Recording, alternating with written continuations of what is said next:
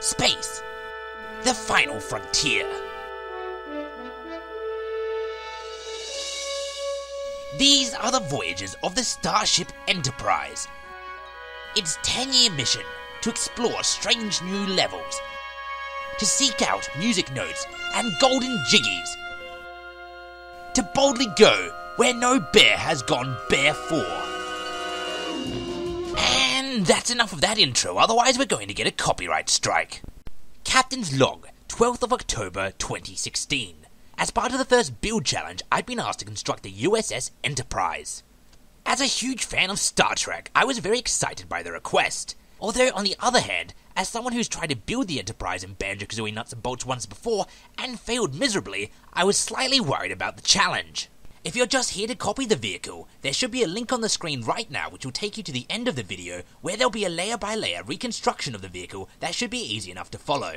Or if you want to watch the entire building process in total, there'll be a link to the Grim Builds the Enterprise video in the description. But I digress. Because of my previous attempt to build the Enterprise, I entered this project with the knowledge of two things.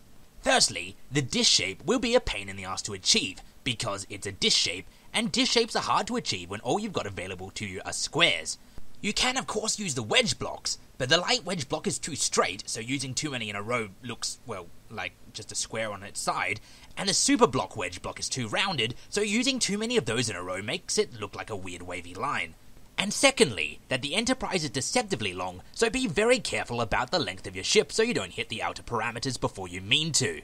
It took me quite a few attempts to get the disc shape right, and even now I'm probably going to continue to rework it quite a few times until I'm entirely happy with it, but at least now the ship resembles the Enterprise.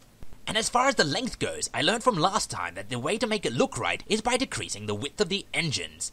In my last attempt to build the Federation's flagships, the engines had blocks surrounding them, which would have in theory helped me add more details to it, but this time I just left them as large jets with a light on the front to project the correct colour, and a little bit of decor to make them look more, well, like the engines. Either way, I ended up sacrificing extra details in order to get the silhouette correct, which I think paid off because really the silhouette of the Enterprise is what makes it look like the Enterprise. Speaking of looking like the Enterprise, this Enterprise was mostly based off of the 1960s original series Star Trek. This is both because I absolutely love the original Star Trek, and also because it's the least detailed Enterprise, so it's the easiest to replicate when you're working with large blocks. As far as functionality goes, there were three main things I really wanted to include in this build. Firstly, I wanted her to be able to actually fly properly, and I achieved this to a degree, but it still doesn't work as well as it should. For the vehicle to handle the way I wanted it to, I had to hide wings somewhere on it, and of course, because of the Enterprise being so very skinny, the only place available was the dish, which added even more issues while I was trying to sculpt it.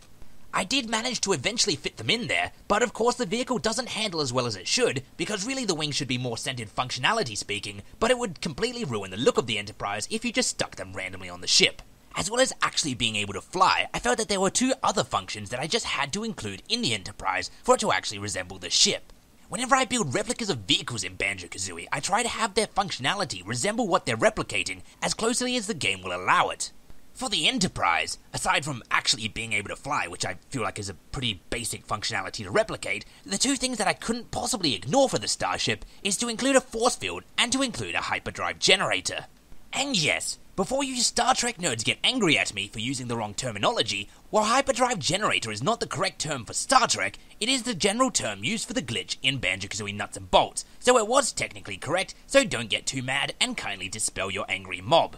And regardless, whether you're calling it a warp drive or a hyperdrive generator, the point of it is to make your vehicle go very, very fast. I did run into two problems while installing the glitch on the vehicle, the first of which being that since I haven't played this game in 3 months, I'm a little bit rusty, and despite making a tutorial for the hyperdrive generator, I installed it backwards, which was less than helpful when I went to turn it on. And the second of which being that because of the shape of the Enterprise, the only place you can really hide it, aside from the dish section, which I've already taken up with my wings, and the energy shield, is the middle lower tube. This is not exactly the best place for a warp drive to be installed, and when you turn it on, it kind of gives you a bit of control issue, which is why they put a cargo hold there in the real Enterprise, and not a warp drive. But that's the only space we had available for us, so we're just going to have to deal with it. And as I mentioned, the shield generator, or the energy shield, or whatever the item is called, is hidden in the dish as well as the wings, simply for the reason that it's the only place it fit. Other things hidden within the ship are a couple of small jets, a propeller, a super engine, and a lot of fuel. This is because, due to the shape of the ship, as I said, it doesn't fly too well, and on top of that, it has a lot of trouble with lift, what with the large jets being at the top of the ship. I suppose, in retrospect, this makes a lot of sense considering the Enterprise is designed to fly in space, not in the atmosphere. But despite this, once you've added the extra jets and the fan, it flies pretty darn well, and it has plenty of lift. In fact, it has so little trouble with lift that you can even go around collecting whales as if you're in Voyage Home. That is, provided, of course, that your ship doesn't blow up before you can go collecting whales. I kind of want to go and make a Klingon bird of prey now, but that's for another time.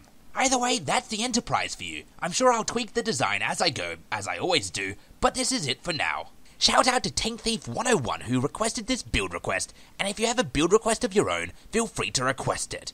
I make no promises of getting to it, but I'll definitely read it at the very least and consider it.